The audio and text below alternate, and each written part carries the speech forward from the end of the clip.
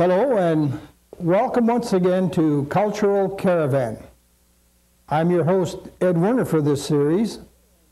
And today we're going to start a little different type of series on Cultural Caravan. Cultural Caravan, as you may recall, or for those of you who are new to our program, is a series of programs we've been doing on different aspects of Kenosha. For example, in past programs, we've done the making of a totem pole. We've done a tour through St. Matthew's Episcopal Church, and we've even taped the children's Christmas party at the Danish Brotherhood here in Kenosha. So it's a kind of a cultural thing we're doing. What we're going to do this time is take on a big project, and that is we're going to have a 9-part series broken into 9, and we're going to cover the history of Kenosha and Kenosha County from 1828 to 1943. I'm sure you'll agree that's a pretty big project, and just doing with slides and 9-hour episodes, we can't cover everything. There are books, of course, on the history of Kenosha that you can read, pictorial, some of them, and some of them a lot of heavy reading. What we're going to do is use slides. The program is slated towards a wide variety in our audience. For example, in the 3rd to 5th grade, students at the elementary level learn the history of Kenosha. I have been fortunate personally to partake in some of that as a historian of the lighthouse. But other phases of the children's education is going to various museums and studying how Kenosha actually started. Middle school, high school, and college students, I think, will find this series of programs interesting in the fact that it'll give them an idea of different facets that they could write papers on. And of course, to my old friends in the audience, senior citizens, you could relive a little bit of the old days, bring up some of the past, and remember some of the buildings that you'll see. Of course, not in 1828 or 1842. So we have to be a little realistic. Another group I'd like to invite to watch this program are the new members that are coming into the Kenosha County community.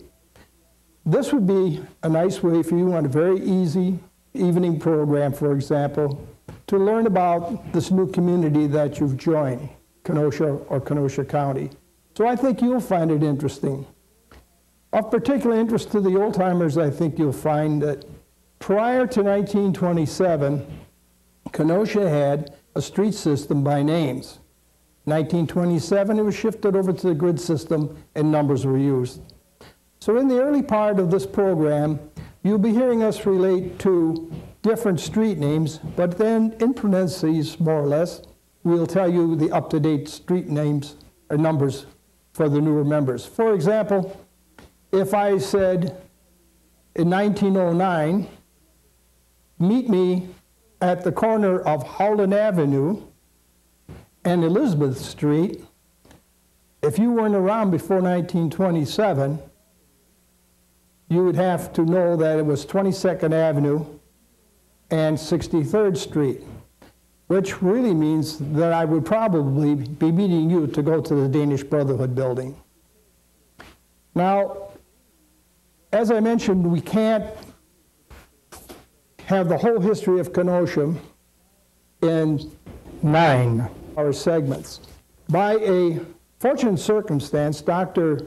John Hosmatic, who's the archivist of the Unified School System, was browsing through his area over there, and he came across 247 slides. These slides were made by Phil Sander of the Kenosha County Historical Society, and a copy was given to the Unified School System. This series of slides is what we are using for this program. Now, not all of the slides were in good enough condition or directly related to Kenosha, Kenosha County, so we had to put them aside. So this series will be designed for basically 225 slides. So we're going to have the whole range of Kenosha, Kenosha County. We did the program in chronological order by dates. That is, as best we could. For example, we may have a picture of Mr. Simmons, Elman Simmons, who came to Kenosha in the early 1800s, but we didn't get his picture maybe till the 1864. His wife maybe a little later. And then maybe in 1876, 1878, we got a photograph of his home. So we had to jump out of context a little bit to make the story a little more continuous. You'll see that. But by and large, we're going to try to stick with the dates. The other thing that really made this program possible was the fact that Mr. Dewey, who originally collected the photographs from glass plates, also wrote a narration of each of the slides. Now you can imagine the tremendous amount of historical research it takes to put all that together and narrate each slide. Dr. Hosmatic and I have taken those 3 volumes and we put it down into this one volume for this particular program. Mainly what we had to do was to put everything in past tense, because for the most part, Mr. Dewey, who was really responsible for this program, these slides are from the collection of Mr. Dewey, who had a collection of 1,200 of these photographs.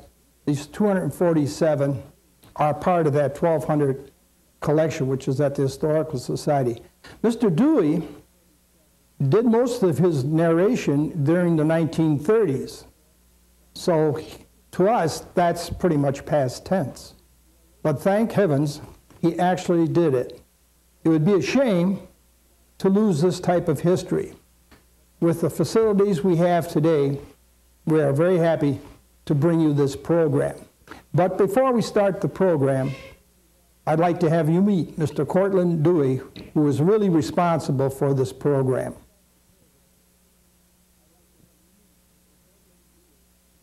Cortland Ernest Dewey. Cortland Ernest Dewey was born March 21st, 1861 in Paris Township.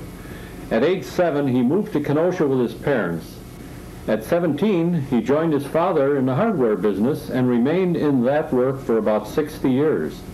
He was an active volunteer fireman with the Gem Hose Company, a charter member of the Elks Club, and a member of the Congregational Men's Club and Church.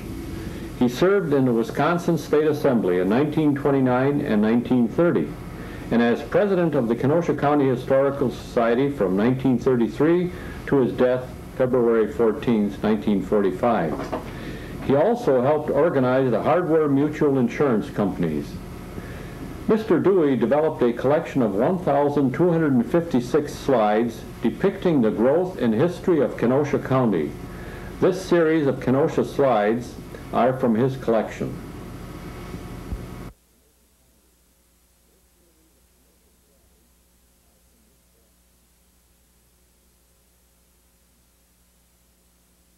Walk in the Water, the first steamboat.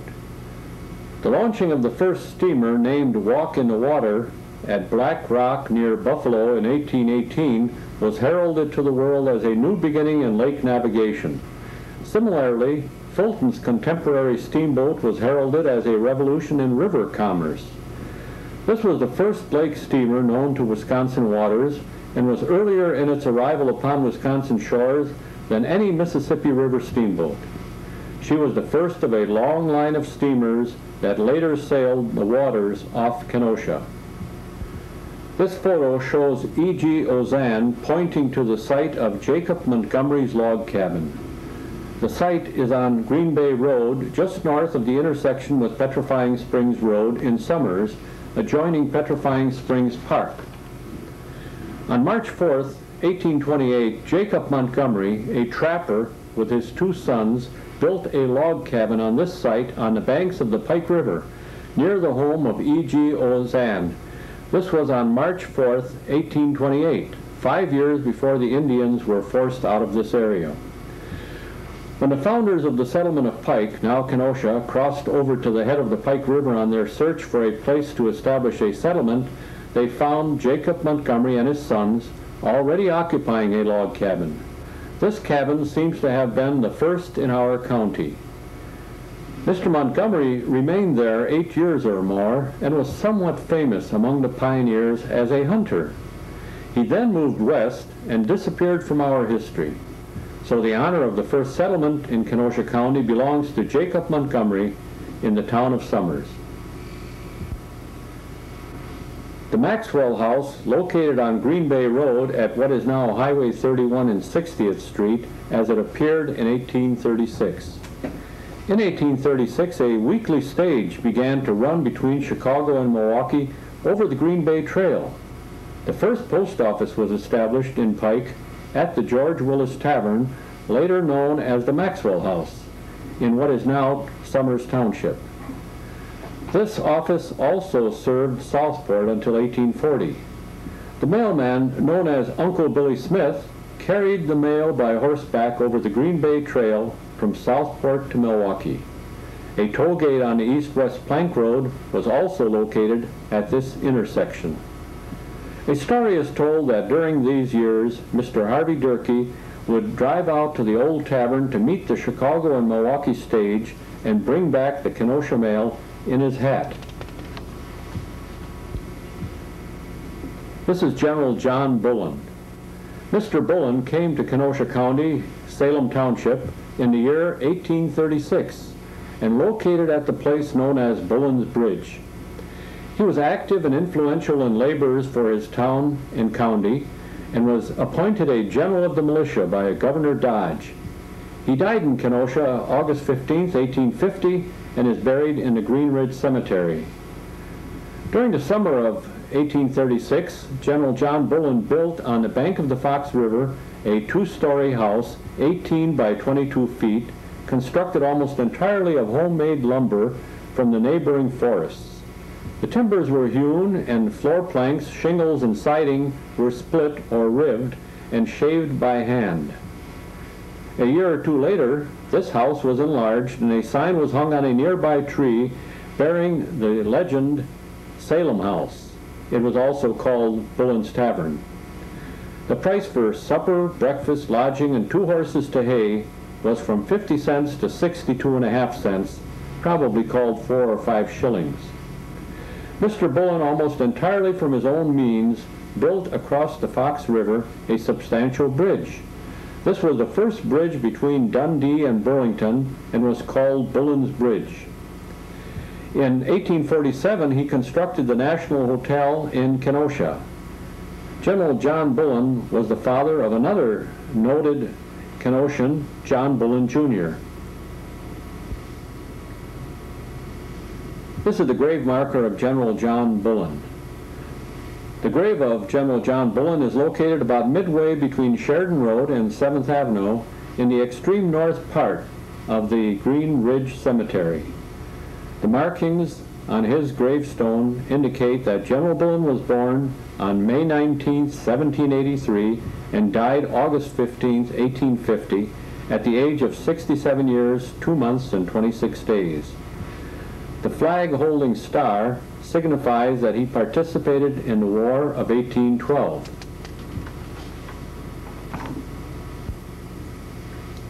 John Bullen, Jr., the son of General John Bullen, was born May 19, 1803. He died on May 9, 1884, at the age of 81 years in Elba, Minnesota. He located at Pike Creek on June 12, 1835, and was noted as one of the founders of the community that is now Kenosha. The John Bullen home in 1835 was a small log building with a bark-covered roof located on the north side of Pike Creek near the Main Street or 6th Avenue Bridge. Mr. Bullen attained a good deal of prominence as an extensive operator in commercial enterprises. He was a man of great wealth, but the crash of 1857 seriously embarrassed him and he moved to Winona County, Minnesota, where he engaged in merchandising and farming. He was a leading member of the Masonic fraternity in Wisconsin. After his death, his remains were brought back to Kenosha, and he was buried in Green Ridge Cemetery.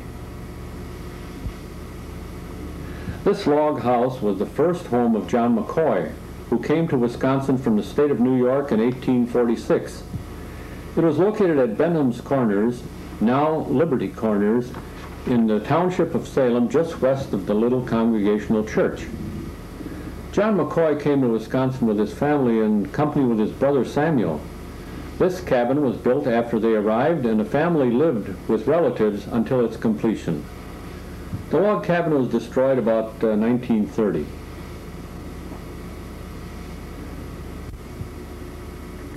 Reuben H. Deming came to the village of Pike Creek October 25, 1836. He was born in Bennington, Vermont on September 15, 1798, and he died in Kenosha on February 9, 1867. For a time he was employed in mercantile affairs, but soon took a prominent part in public matters relating to the welfare and prosperity of the community. His early labors in the cause of freedom, temperance, and education have identified him with the history and progress of Southport. He had a major influence as he labored for the establishment and support of the local public schools. He was one of the first to favor the organization of free schools. Mr. Deming was a Methodist minister and a justice of the peace. This was the home of Reuben H. Deming in 1858. The Deming home was located on Kenosha Street, near Deming Street, that is 7th Avenue and 61st Street. The Reverend Deming, along with other prominent citizens of Kenosha or Southport, was said to operate an underground railroad station in his home. The Underground Railroad was a name given to an unorganized body of men who assisted slaves to escape to Canada. Many of the runaway slaves were routed through Southport after crossing the Ohio River into Illinois. Kenosha or Southport and other Lake Michigan ports were sought as junction points because here could be secured passage by boat. When stopping at these stations, the slaves were concealed in attics, barns, or other places until after dark, after which they proceeded to the next stop. This is the Pike Creek beacon light in 1836. This drawing was made in an attempt to visualize the description of the first beacon light in the village of Pike Creek in 1836. For the convenience of navigation on Lake Michigan, it was found necessary to have some type of beacon, a primitive lighthouse, at Pike Creek. To supply this need, a large oak tree on the bank of the lake, some 12 rods south of the present harbor, was cut down so as to leave a stump 10 feet high. On top of this stump was put a layer of stones. On this foundation, a fire of wood was kindled every evening at sundown during the season of navigation. Several citizens of the place volunteered to perform the duty of lighthouse keeper, alternately 1 week each. This beacon light served until the year 1840, when an improved lighthouse was built. This is the home of Henry Williams. This home was built about 1836 or 1837. A story is told that Mrs. Williams, as soon as the winter of 1836 or 37 was over, went to look over the family claim to select the site for their permanent home. At this site, then, Mrs. Williams planted a small lilac bush, part of which she had brought from Lincoln, England in 1825. Although the log cabin the family lived in had barely been completed, plans were made to build a house on the selected site. A friend of Mr. Jerome boasted that he could build or lay a cellar wall vermin-proof that would last a lifetime, and without using any mortar. It proved to be a success and was still in use in 1935. On June 8, 1835, a baby girl was born in the new house.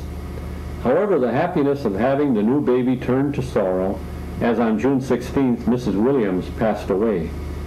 By request, she was buried under the lilac bush she had so dearly loved. A neighbor, Mrs. Howland, took the baby to her home until Mr. Williams could take charge. The baby, named Maria, proved to be the first white child born to live in Southport.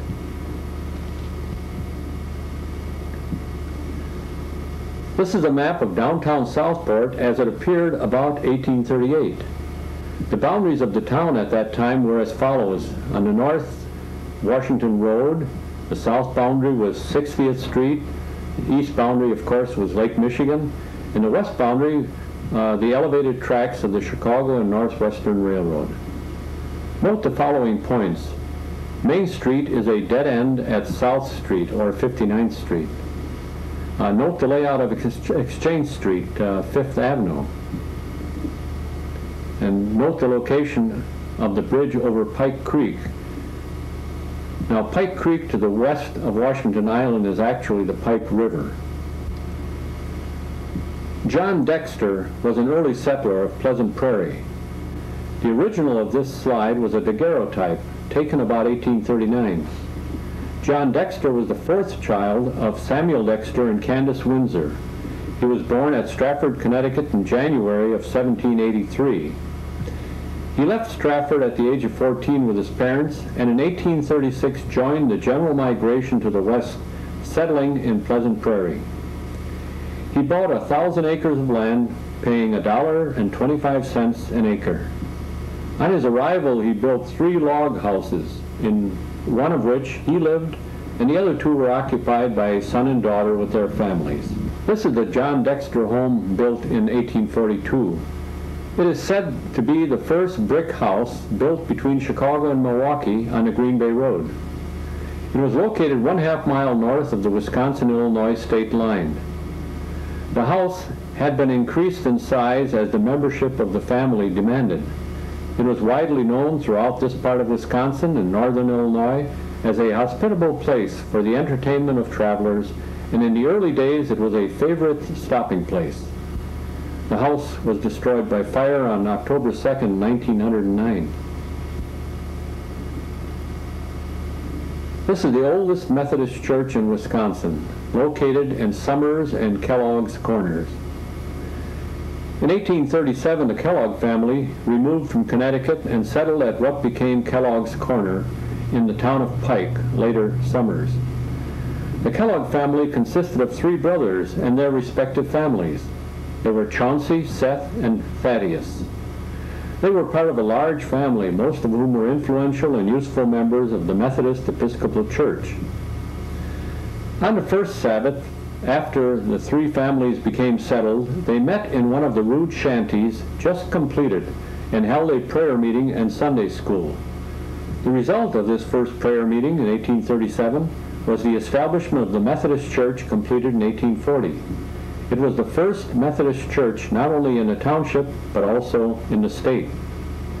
The timbers were hand-hewn out of solid oak, and when in 1913 or in 1914 the building was sold and taken down, the timbers were in a splendid state of preservation and were used in the building of a barn.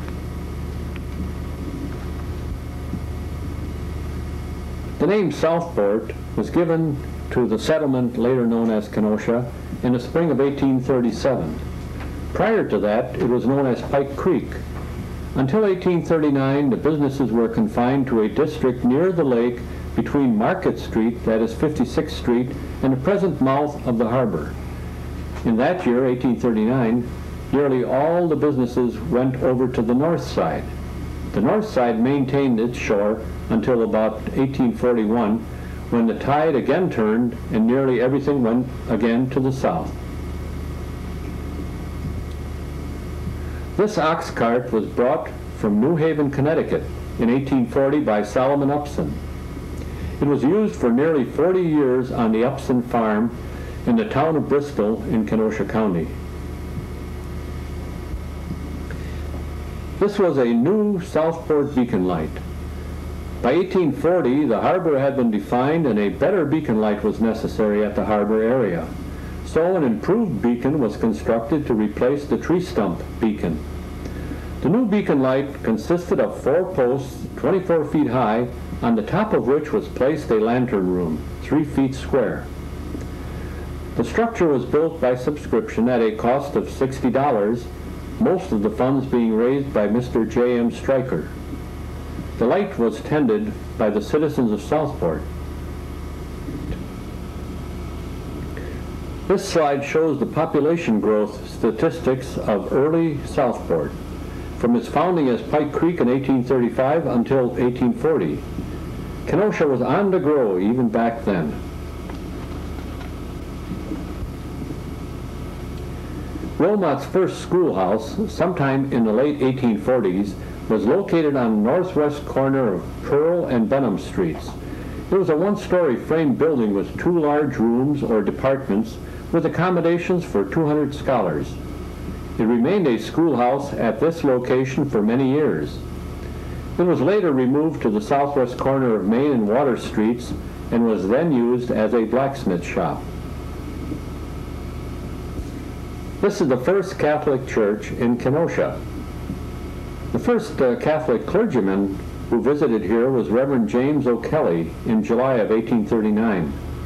In June of 1841, the Reverend Florentine J. Bonduel came from Green Bay, and he founded a congregation. Not long after the congregation was organized, a small building was fitted up on Chicago and Wisconsin streets, that's 8th Avenue and 58th Street, for church purposes. The original size of the church was 20 by 30 feet, 1 story high, on a low foundation. Windows were protected by outside blinds, and at one time lightning rods adorned the roof. Many of the timbers and boards were of black walnut and oak. The timbers were fastened with mortise joints and dowel pins. On the west side was a row of 7 locust trees. Later, the church became a private residence. Father Florentine J. Bonduel organized the first Catholic church in Southport, or Kenosha, in 1841. He was a Belgian missionary who came to Wisconsin in 1837 and celebrated Mass at Solomon Juneau's house in Milwaukee in August of that year. He was a missionary at Lake Poygan in 1843 and at Prairie du Chien in 1844 through 46. In 1852, he was a missionary among the Menominee Indians. He died on December 13, 1861, at Green Bay.